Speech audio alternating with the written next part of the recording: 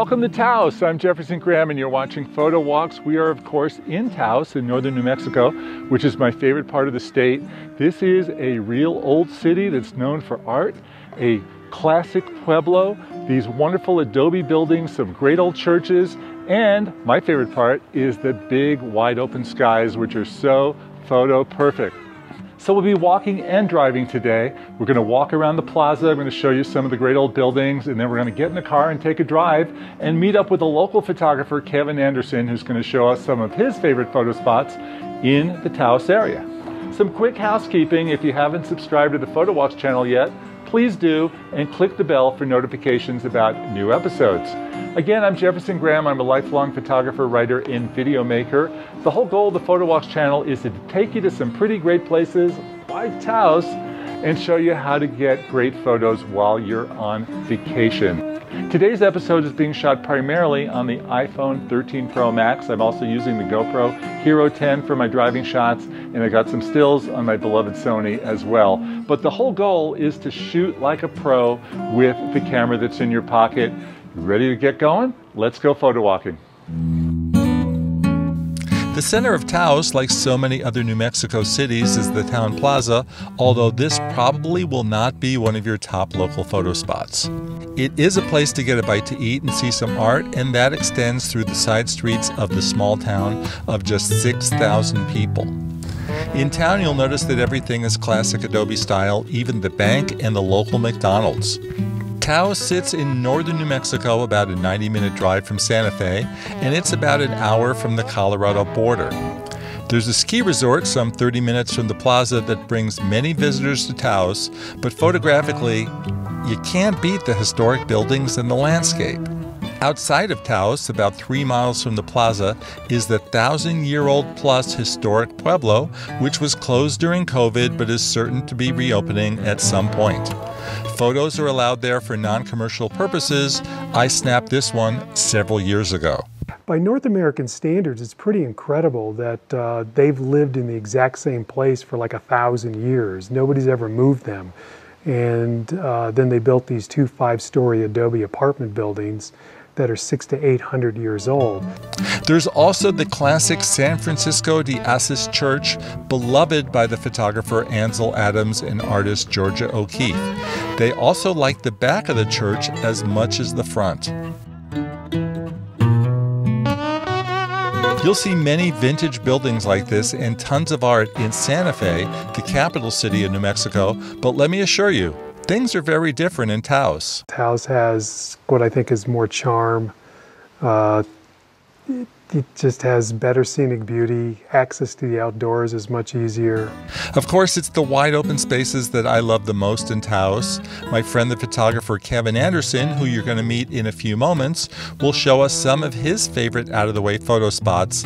I happen to come across my two favorites on my own by just barreling down the road. So when I think New Mexico, I think about those big giant clouds that flow across the landscape, and nothing screams New Mexico clouds like a great time-lapse video.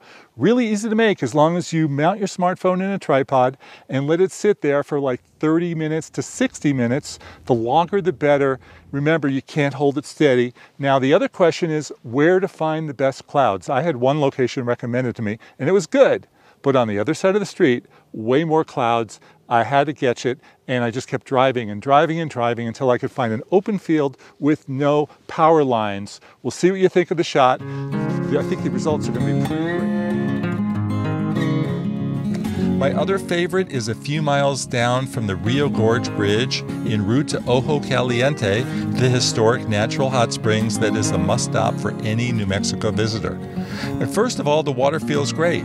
But secondly, the local area is ripe for photos. I mean, where else would you want to pose with your guitar than right here? Back to that road. From Taos, head towards the Gorge Bridge, which we will see in a minute, and turn on Route 64 west, pull off on the dirt road, and have fun.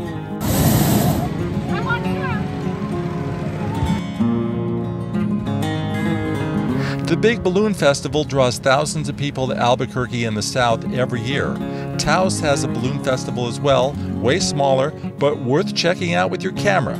If you visit in October, it is an added bonus. Now, they have Mexican import shops all over the state selling all types of pottery, sundials, chilies, cow skulls, and well, you name it. But the ones in Taos just seemed a little wilder than I've seen elsewhere.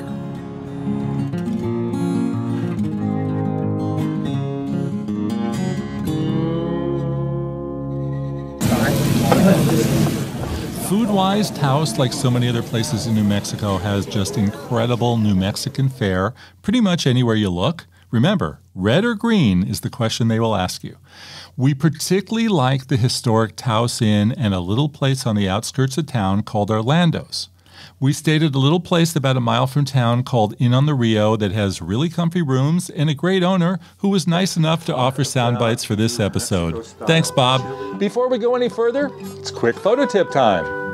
You're loving the Taos landscape and you're saying to yourself, hey, how do I make my skies look as great as Jeff's? Well, first of all, know that if you have a choice between a big blue sky or one with clouds, the latter is your best friend. The more clouds, the better. Especially if they're dark and about to break, because that's when things start to get really interesting because, as you know, clouds add drama to your stills, and as we saw, movement to your time-lapse videos. For people photography, you can't beat having clouds in the shot. It just makes everything look so much better. Besides the fact that they look cool, they also provide nice, soft, even lighting for our faces, and we look great under them, without those dark shadows that come from the midday sun. Now, what about apps, you say? Thanks for asking. A basic photo with clouds in the shot can look pretty good, but a little editing in a free photo app, and I don't care which one it is, Vesto, Lightroom, the camera, the photo app on the iPhone, you name it, it can go a long way towards greatly improving the shot. With an app, you just darken the skies just a little more and boost up some of the color and contrast with the sliders. Just 3 sliders, 1, 2, 3, and an amazing photo. Remember that for a big dramatic sky, you want to use the widest lens you have on your camera or smartphone to see as much of the sky as possible. What could be cooler than that, right? Okay, now back to our regularly scheduled program. Alrighty, so as I promised before, a meeting with local photographer Kevin Anderson. Tell everybody where we are right now, because when we met, you said this was one of your favorites at the Overland Sheepskin Company. Right. Not only do we get Taos Mountain in the background, but when you go around back, they've kind of set it up for artists. Taos has a thing for old trucks. In Taos, old trucks like this are often used as yard art. So there, in fact, is a painting school here that teaches a class in painting old trucks. Okay. How are you at that? Not good. Something as simple as something like this? Perfect. Do you want me to be moody? Do you want me to look off into the sky? Let's do one of looking off, and then we'll do one of maybe moody. Why don't we have, yeah. Okay, you get to pose a few times too, if you don't mind. Not at all. And maybe fold your arms and put one foot up on the, is it the bumper? All right. Yeah, that's what they call it? Yeah. Well, that was fun. All right.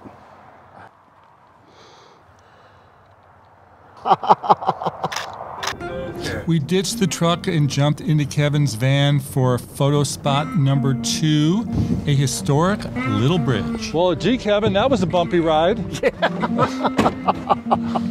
But here we are, huh? From what I hear, New Mexico has more dirt roads than any state in the nation. So, I didn't know that. It pays to meet a local to find out these things.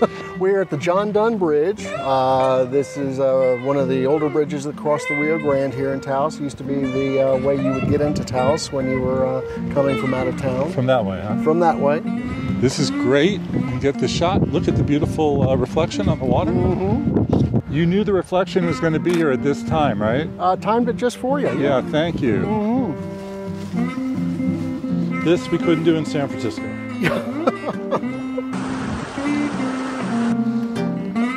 Jeez. Barely had the whole thing, but it's incredible. There you are. What's your tip for getting a great shot of this bridge? Wide, wide, wide, wide. Wide, right? wide. This really calls for a wide angle lens. There's so much you want to get in. Earlier in the day, you're going to have sunlight bouncing off the cliffs, but other than that, yeah, it's a wide-angle type of place to be. Okay, well, there's beautiful color on you right now. Okay. So I'm going to get a shot right there with the water. So I have to do this twice.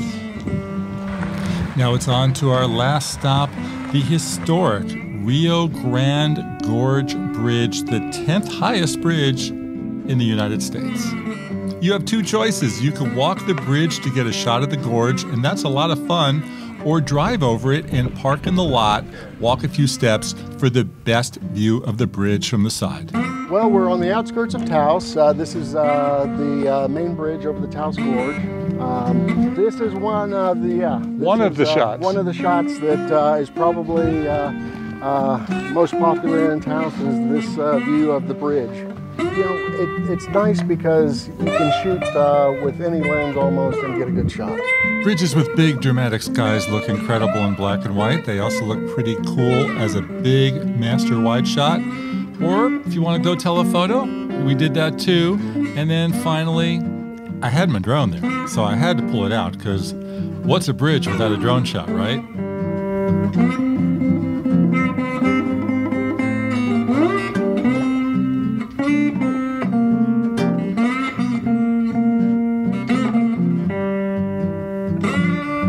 Kevin, it's 6:30 p.m. It's getting dark. I think it's time to say goodnight. Sounds great. Yeah, can't thank you enough for taking me around to some of your favorite hidden Taos spots. Well, thank you for coming, and thank you for asking me. It was a pleasure.